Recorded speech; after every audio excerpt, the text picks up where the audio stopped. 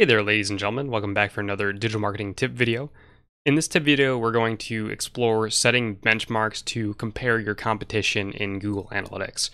So, in the world of analytics, setting benchmarks is important for ensuring that your business is performing up to par with the competition. Many of us will rely on looking at weekly, monthly, and yearly metrics performance.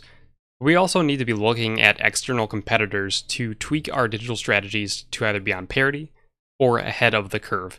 And Google Analytics offers users the option to look at benchmarking reports that use anonymous data from other websites to see how your website is performing against the aggregated data of other analytics users. So, how to set up your benchmark report? It's pretty simple. To view the report, you just need to enable the benchmark box in your admin settings of your Google Analytics account. So, let's go do that really quick. So once you hit the admin settings here and go under account settings, it will be this box for benchmarking. And what this does, it will contribute anonymous data to an aggregate data set to enable that benchmarking and some other features that analyze data trends. So now that we've done that, we're going to go hit the home button again. And we are going to go into your audience, scroll down to the benchmark here, and there are a couple of different options that we have to compare our website to that of our competitors. We're going to first go into channels. And just to preface, if you don't have enough data to compare, it'll just have like red boxes and none of this detailed data here. So you're going to have to broaden up your data range. So let's say you only do it for maybe a couple of days and apply that. This is what it'll look like if there's not enough data to compare. So I broadened it up to include the previous month. And there are a few filters in the benchmark report that are broken down into 3 categories. You have your industry vertical, your country and region, and then size by daily sessions. So first, let's go into industry vertical. There are about 1,600 categories to choose from, so you can get very specific when setting your benchmarks. But for my purposes as a social media and digital marketing blog, instead of online communities, I would consider myself to be more under advertising and marketing. So I'm just going to click that. And right over here, you will see the number of web properties that are contributing to this benchmark. So if you get too specific, then you're not going to have a large enough sample size of websites to compare against your own. So something to keep in mind there. The next filter that is available is your country and your region. And you can choose pretty much any country in the world. And if we go down to the United States, there are different regions, so, different states that we can pick from.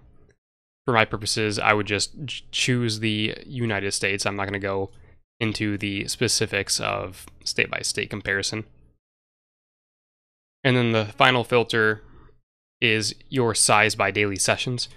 So you're not going to want to compare yourself if you're only getting about 50 views a day, or sessions a day rather, to a much larger company that might be getting thousands per day. So if we were to do that really quick just to show you, my benchmark's going to look terrible because, I'm getting 75 sessions compared to another website that might be getting 1,300.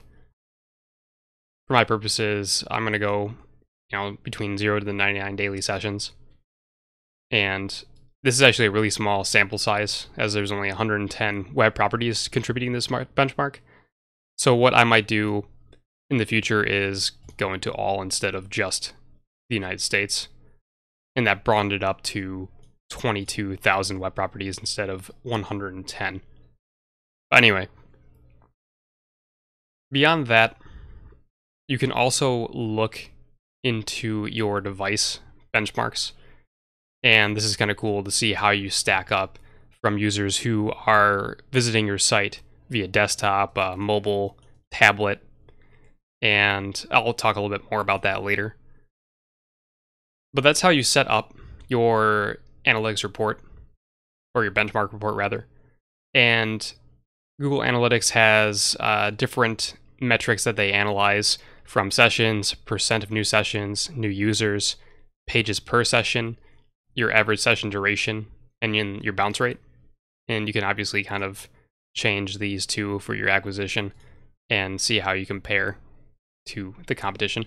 And with these metrics, the default channel grouping falls under organic search, social, direct, referral traffic, other that can't be identified, display ads, email leads, and then paid search through Google. And that's kind of really cool to see.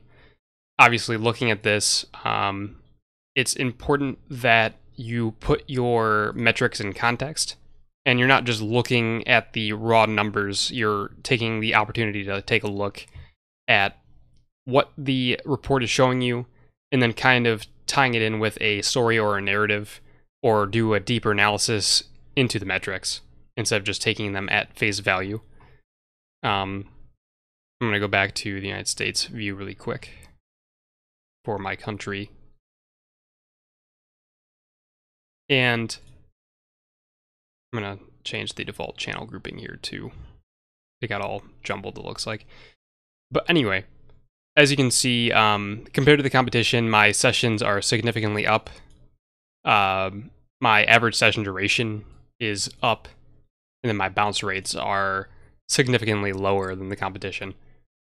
But my referral traffic is down, my paid search is non-existent, my email leads are non-existent, my display ads are non-existent, and whatever this other is, I'm not sure what that metric entails or that channel grouping entails. And if I were to do a more deep dive into my areas of opportunity for improvement, email leads, paid search, and display ads would take priority for increased visitors to my site based on these numbers. I just started using MailChimp for an email lead management service to gain more subscribers that will receive weekly newsletters with content they may have missed to get them back into my site. I also have plans to start devoting a small budget to target low competition keywords in Google AdWords once I complete my recertification in AdWords this month to brush up on that. Two other considerations for my website benchmark report would be to increase my pages per session and boost my referral traffic. I might attribute the lower pages per session to my average session duration being higher than the benchmark, or social media traffic leaving the site after reading a post. It might also be a good idea to include snippets in the middle of my posts to other pages on my website to increase my user flow on the site for more pages visited per session. And then as for referral traffic, my biggest weakness so far has been accumulating relevant backlinks to my site. So it might be worth guest posting once or twice a month to slowly build the number of backlinks through white hat techniques. If we're looking at the benchmark and where I'm ahead though, I'm actually surprised to see how far ahead I am when it comes to social media direct and organic traffic coming to my site. Recently, I've invested a significantly larger chunk of time to engaging more on social, which may account for the boost in social referral traffic. And then last month, I also took steps to optimize my posts to target low competition long tail keywords, which seems to be having a positive effect on my organic traffic for the site, alongside optimizing my website theme and the load speed for better SEO. And if we're kind of looking at the devices report, again, I'm also leading the industry significantly, especially for mobile, which I want to attribute to the use of responsive design in my website theme, alongside optimizing my site for faster load speeds, which may also account for my incredibly low bounce rate in Google Analytics. It's 18.92%, which is pretty intense. But just to recap, setting up your benchmarks is really simple. All you have to do is click that button in your admin settings. And the biggest takeaway is that you need to combine the analytics with the overall story for your benchmarks. As my colleague has said on many occasions with our clients, numbers can be liars and cheats. Use them as a baseline to dig deeper for the full story behind the numbers, and then see where you can improve your process from there. And that's kind of what I did with that quick deep dive into my metrics in this report. Hopefully you found this tip video to be helpful.